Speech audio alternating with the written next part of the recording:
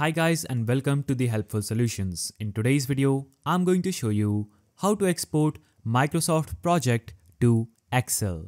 So if you use Microsoft projects, for example, this is my project right here, and I want to export this as an Excel workbook or an Excel project. For that, I will have some simple steps through which I can easily do this.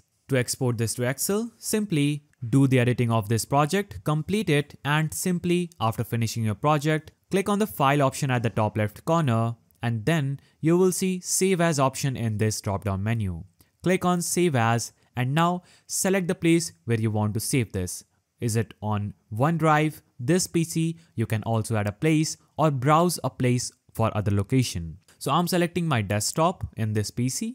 Now navigate to the place where you want to export this Microsoft project as an Excel. And for example, I want to export it on desktop and name the file anything that you want, for example, mpexe.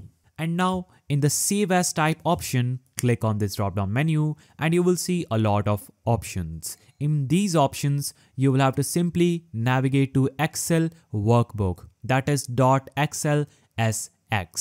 So click on Excel workbook and click on save, and after that click on next and click on next. And after clicking on save as, your file will be exported as Excel sheet just right here.